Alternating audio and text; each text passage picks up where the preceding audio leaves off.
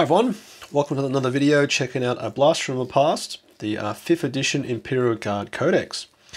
Now this 104 page document was published I believe in May of 2009, and that puts it about 6 years after the release of the 3rd edition Imperial Guard Codex. Now I'd left the hobby at this point. I stopped collecting about 2001, and as I understand it, there was 3rd edition Imperial Guard Codex and 5th edition Imperial Guard Codex, which meant there was no Guard Codex in 4th edition. Now, as I said, I didn't play it at this point, or collect, so I don't know what happened in the 4th edition. I think there might have been a Catagen supplement, and if you're a bit of an old war dog in collecting the Imperial Guard and playing Imperial Guard, leave in the comments what happened in 4th edition, because I can't find out what actually happened. So, yeah, but you can see it is a bit bigger. So this was 60 odd pages, this is 104 pages, so there's a bit more substance in this book compared to the 3rd edition book. Right, so a cool thing to always start with when I sort of look at these is the models, the miniatures. So you can see here our now almost discontinued Cadian miniatures. The plastics were in their prime, and you can see that actually the Lemon Russ and the Chimeras are using old sculpts. So you can see the big fat demolisher turret style. And the Chimeras here, actually, you can tell it's an old school one because look how narrow or small the actual turret is on the Chimera. I think the Sentinels at this point have been updated, because in the 3rd edition book I've got, they look quite dated, but they've definitely been updated. You can see the Primaris Psyker, that's old school. And then I've seen these Commissar miniatures floating around, but they're now obviously discontinued as well. But it's actually there's 3, 1, 2, 3, wow. Oh, cool, yeah, okay. Right, so I'm not massive into lore, and I won't give it enough justice, but reading through this is a bit more depth compared to the 3rd edition book, of course. But one thing that stood out to me is definitely this paragraph here. So, why collect an Imperial Guard army? The soldiers of the Imperial Guard are but normal men facing a galaxy of superhuman warriors and lethal alien predators.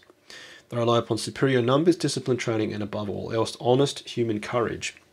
Of all the armies in the 41st millennium, it is the brave souls of the Imperial Guard with which it is most easy to identify with.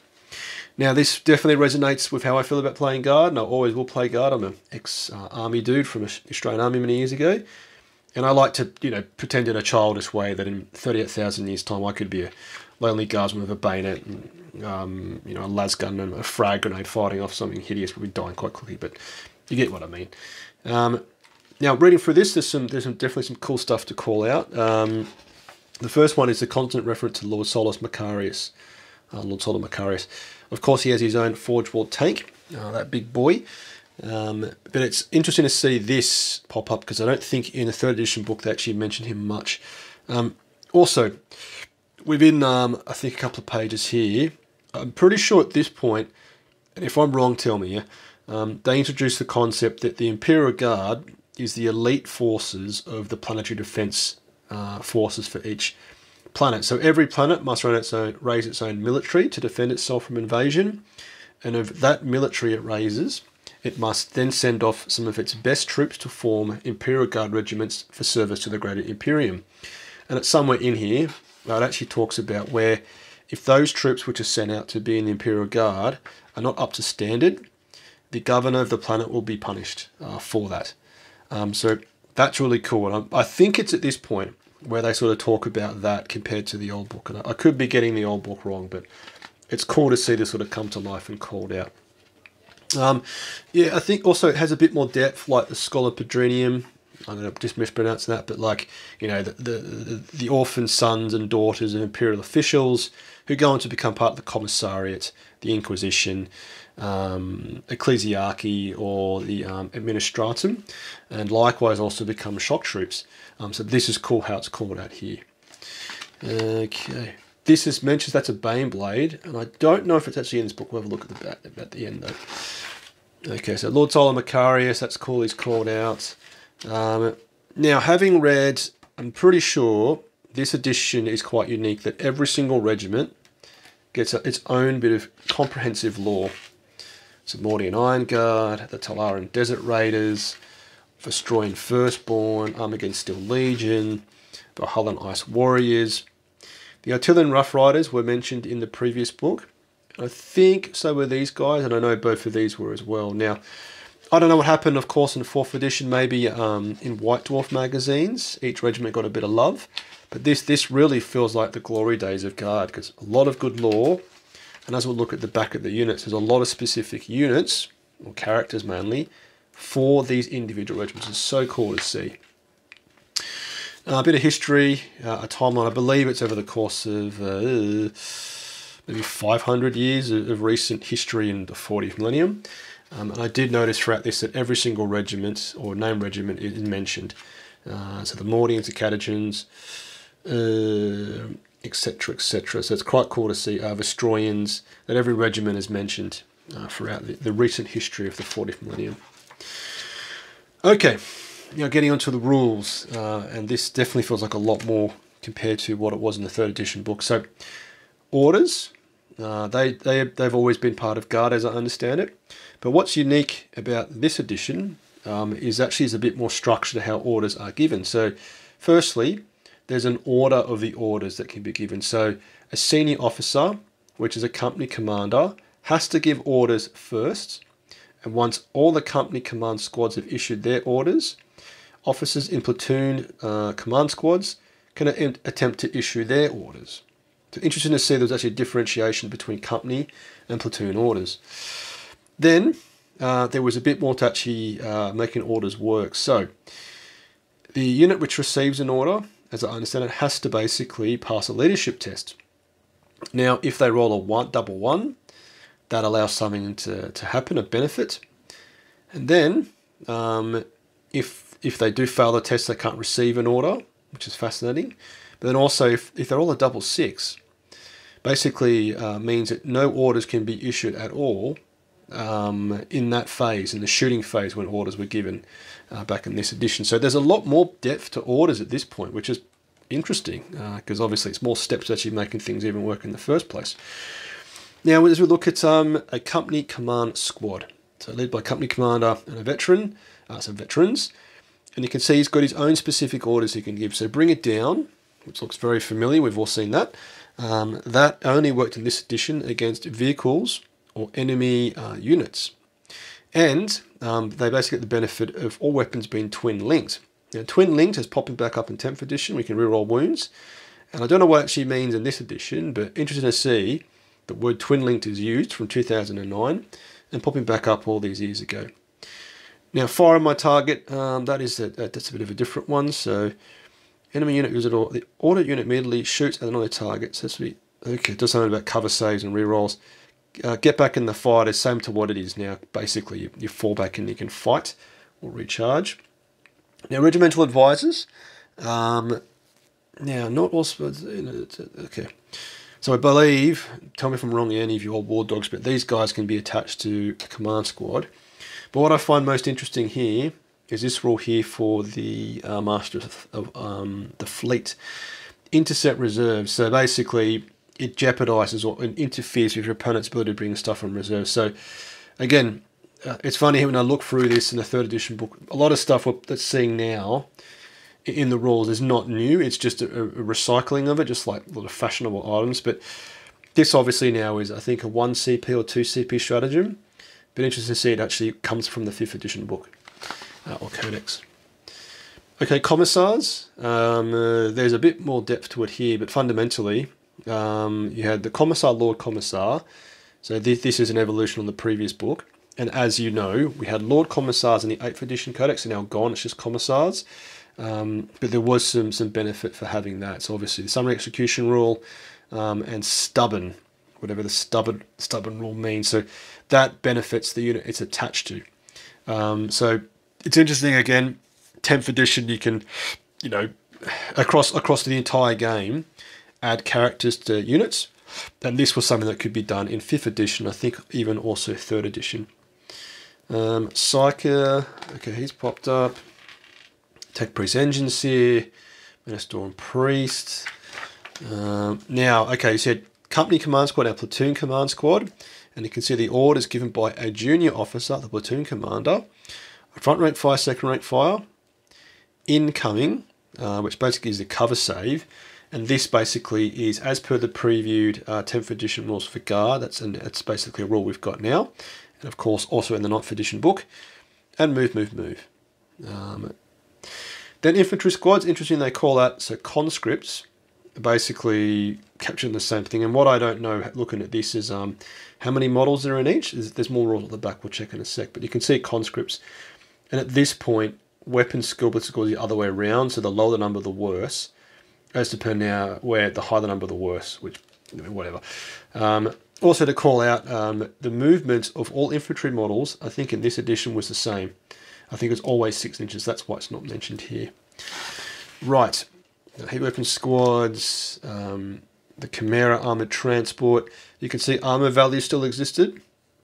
And I'm no expert, but there was a very elaborate, more different way to sort of navigate actually wounding vehicles, but different armour values for each side. And you can see here firing points, and basically says that up to 5 can be fired. So, and also access points. So in this edition, it looks like a transport could only be accessed by the back door, which is very different to what we've got now, where you can just go in from anywhere. Also, amphibious, which means it can cross water features as though it's clear terrain. So there was obviously rules for water back in this edition. Wow. And then mobile command vehicle, that's maintained itself all the way through into 9th edition and 10th edition actually, where you can issue orders out of the Chimera. Veterans, they are in 3rd edition as well. Now, Penal Legion troopers, this is cool. I didn't see this in the previous one. Now, they're scouts and stubborn. I don't know what these rules are, but there must be something good. In the beginning of every game, roll a d6, and you can add in some additional rules for these Penal Legion troopers, these criminals trying to prove themselves on the battlefield. Right, Ogrims, they're again no Bolgrams. There must be more of a recent thing. Ratlings, they've got the rules of infiltrate and stealth. And I think we're seeing the stealth rule pop up again in 10th edition. Rough Riders, they're nowhere near as good as what they are now. Like now their damage output is redonkulous. But yeah, I mean, okay, they're mentioned. Sentinels, again, interestingly, there's no mention of armoured Sentinels. It's just Sentinels, and that was consistent with 3rd edition. Again, you can see armour values, and they've got the Scout rule and the Move Through Cover rule, whatever that is. Oh, Scout Sentinel only. Okay. Correction. Okay, so now you've got Scout Sentinel and Armoured Sentinel, because in the 3rd edition book there was only Scout Sentinels. But now you've got both, and you can see the front-facing armour value is tougher. 12 versus 10. This is really interesting. I hope you're enjoying it like I am. Right, Stormtroopers. So they're the modern day, well, actually I'm going to say this, but Scions. They were in the previous book as well, the 3rd edition book. But you can see they've got some more Gucci sort of rules. Reconnaissance, airborne assault, and behind enemy lines. And at this point, they've actually got a very familiar looking hotshot lasgun profile. So 18-inch range, just like the 8th edition book, strength 3, AP 3. I don't know how that compares with rapid fire. Now, Psyker Battle Squad is, I think it's like the Wyvern Psykers that are now gone in the 9th edition book. But an 8th edition book could have like a choir of them, and they could benefit from having more models. But I think that's where it comes from, the Psyker Battle Squad. Now we get into the serious end of the units is the Limit Rust Battle Tank. Now, you can see, interestingly, they actually call out, although they're all the same, almost, the differing values across the individual types. Now, what you're basically seeing here is the Demolisher, Punisher, and Executioner has got a stronger rear armor value. Just like the 3rd edition book, I think this was driven by the kit you could buy. So, as per until recently, you could buy a Limit Rust Battle Tank, and it had these variants here, and then you could buy a separate box with these variants here. But as you probably know, the Limit Rust kit now has all of them. But the point is that there were actually a bit of a difference in the two types. So the more heavier one's been a bit better armoured, likewise the lesser armoured one there. Now, this was a time of Ordnance 1 and large blast templates. And interestingly, you can see Strength 8, which matches the 9th edition book, 72-inch range. But as we sort of look through it, yeah, the twin-linked autocannon has got the twin-linked rule. Strength 7, Strength 8, the Vanquisher. Okay, so here they kind of talk to a little bit how the Vanquisher is a bit more punchy. Of course, the rules in 9th edition are just mental, ignoring invul saves. Long may that last. Eradicator. Cover saves can't be taken. Okay, that's still here. Demolisher Cannon, strength 10. AP2, which looks to be quite a powerful profile. The Punisher, heavy 20, still got that. This is funny, isn't it? The Executioner's heavy 2, heavy 3 and blast. So yeah, it's just funny. It's like even all these years later, it still feels very familiar, doesn't it? You know, of course, there's some nuances here, but still very familiar. Right, Hellhound, Flame Tank. In the 3rd edition book, it was just the Hellhound. Now you've got the Devil Dog and the Bane Wolf. So of course, the Devil Dog is heavy 1, Melter and Blast. And oh god, this is hilarious when you just look at it. So Melter is now a keyword in 10th edition, which basically means if you're under half range, you get a benefit. Okay, well, everything just comes back around, doesn't it? So, right, so template for the Chem Cannon and the Inferno Cannon. But awesome to see this here. Hydra Flak Tank. Okay, and it's got benefit for shooting at skimmers. Skimmers cannot claim the cover saved gained due to moving fast out against shots fired by the Hydra. Similarly, bites cannot claim. Oh wow, there's just it's just cool to see all the nuances in the rules and how it all changed. Now this is exciting. This is so cool because these are, you know, these are Forge World models now. You've got the Colossus Bombar still available. The Medusa's now gone, and the Griffin left quite a while ago, but just the fact these are mentioned in the codex is super cool. Like, this is great. This obviously was a great period to play Gar. Manticore, not the 3rd edition book, and the Death Strike Missile. So they kind of, you know, this plays to the rule which was sort of the Aura is Nigh rule in the 8th edition book. I don't know what it's at now in the 9th edition codex. But you can basically see here that there were basically impacts when you could actually, you know, fire the weapon, and some benefits there. Right, next is you had the Valkyrie. I don't think this was in a 3rd edition book. And then what's super cool now for me is that Lord Castellan, Creed and Colour Sergeant Kell are mentioned. So again, they went in the 3rd edition book. And as you look at some of these rules here, if you move back to the 8th edition book, and obviously Creed and Kell are now gone, unfortunately. But Listen Up, Maggots and Sword Protector were rules still used in the 8th edition codex. And in here, it does give you a fair bit more depth. And actually, as I remember back, I think the 3rd edition book he actually was included, but it's still cool to see these rules being carried through. Knight Commander Passkey's definitely new at this point, and he had some additional rules, which made him a bit more of a better shooter or commander. Now this is cool, Sergeant Bastoon. He has now got his own relic power sword, I think. Bastoon's sword, I believe it is. But again, you can see he had a specific rules, and I don't know if it is in a model, I'm not sure. Strachan, he's back. Now Sly Mark Guardsman Marbo, and I wonder when they change him to Sly Marbo, but again, you can see that he has, you know, the same loadout, so he can't receive orders, just like in the current book. He can do all his infiltration stuff, Ripper Pistol, and a Venom Blade. So all the rules he still has today. Harker, he's new at this point, and he's still around today, and you can see he actually has some additional rules, although he doesn't look like he's a big, heavy character. Yarrick, he's still going strong at this point, hasn't been discontinued yet. God rest his soul, or the Emperor rest his soul. Now this is what I was talking about before with the regiment. So you got Captain Al-Raham for the Talaran regiment. So a specific character for Talaran. That is cool. And he has his own specific orders. And interestingly, Claws of the Desert Tigers is now still a relic. Or it was. No, it is. It is still a relic, isn't it? Commander Chenkov.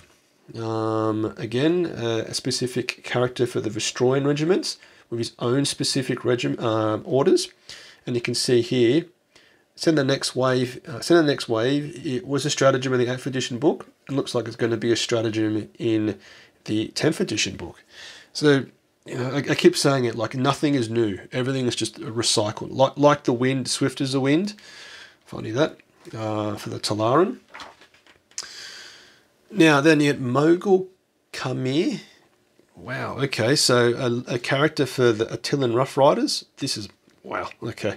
And you can see it's got some more cool rules. Cybersteed charges, he just receives D3 wins instead of 1, okay. Not Dead Dog, I think he's a new addition at this point. And yeah, that's all the units. Now, one thing about these books is, okay, GW talking about simplifying the rules, and I think I respect that, because to go from, you got this, then you got to look at the weapons, but then it's like, it says Eviscerator, as opposed to putting the weapon, you've got to go back to page 35. Just put all the weapons here, or put all the weapons in the data pages, whatever you call these things. But I know, you know, things change, but simplify.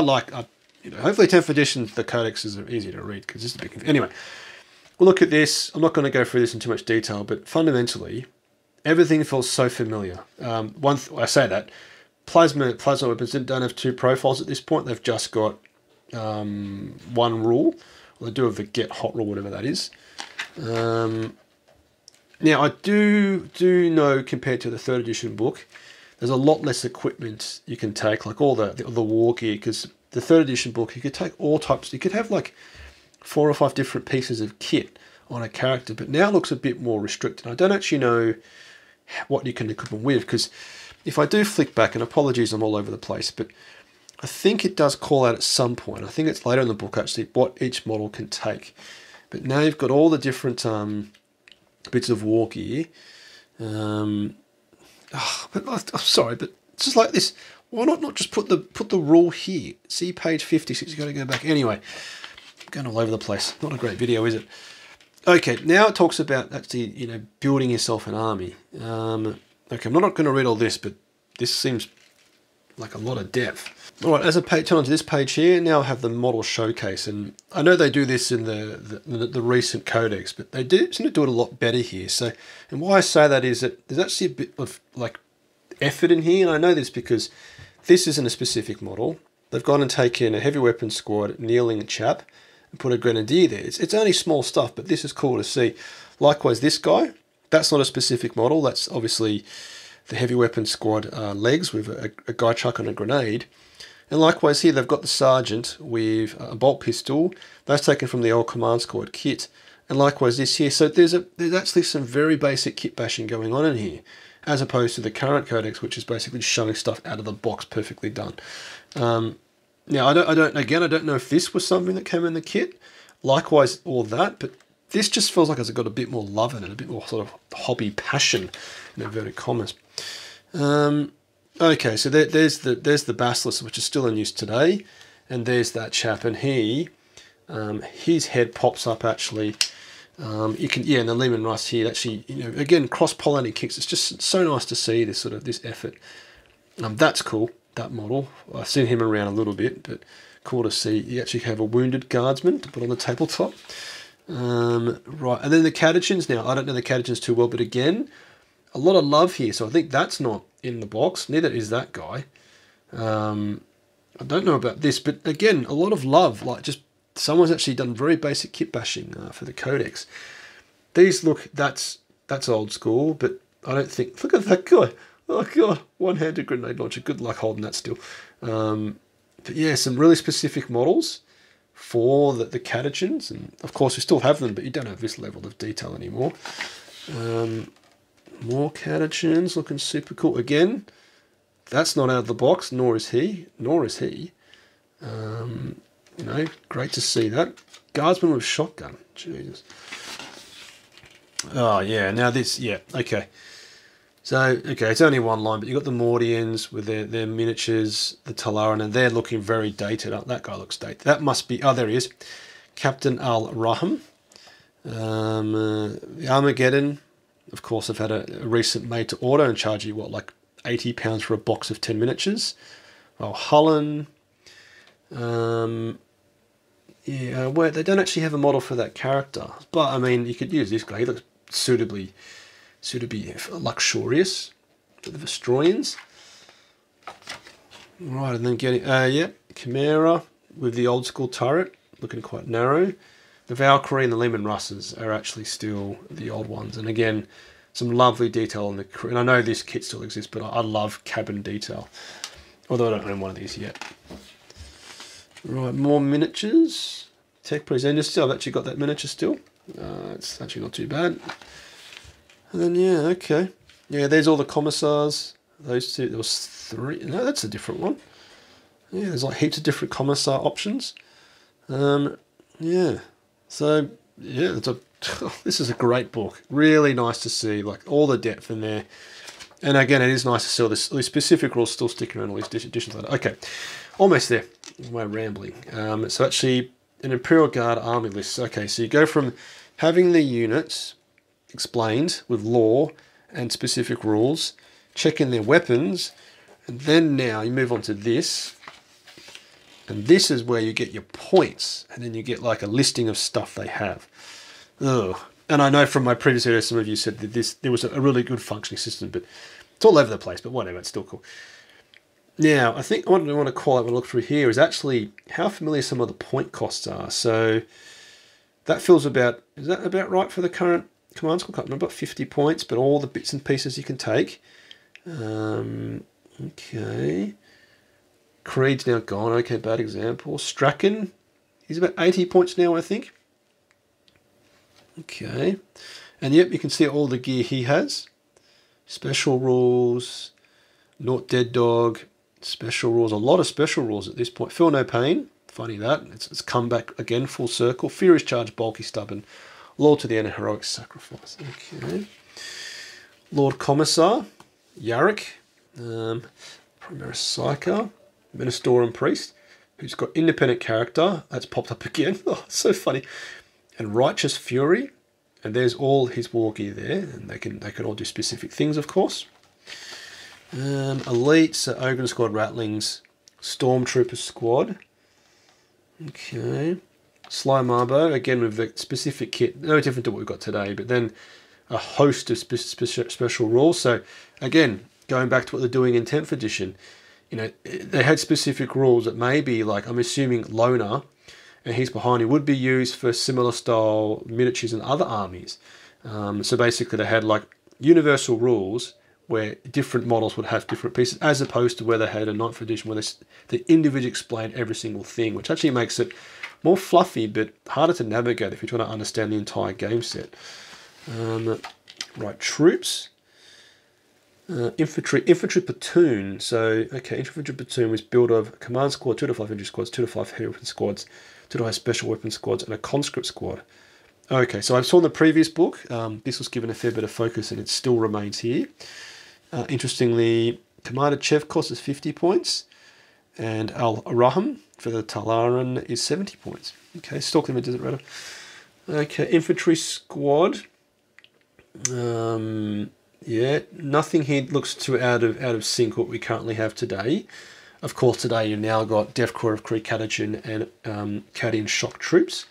But at this point, as per the recent other editions, they just have an infantry squad. Veteran squad, Harker, troops, transport. Yep. Okay, but you can see here it's almost like they've basically, you know, got all the individual elements, actually build the data sheet in this part of the codex. And yeah, it's here, 150 points, 165 points, 190 points. Interesting, at this point, they actually rated the Executioner as the most effective model or option, or Lehman Russ tanks. Okay. And then, yeah, a quick, easy guide for...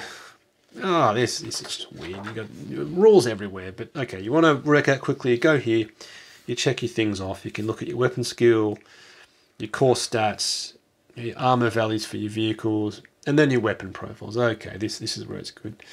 But yeah, hopefully you enjoyed that 30 odd minutes, however long we're at, of my rambling.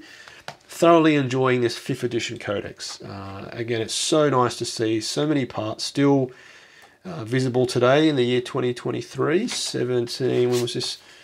You know, how many years is this later?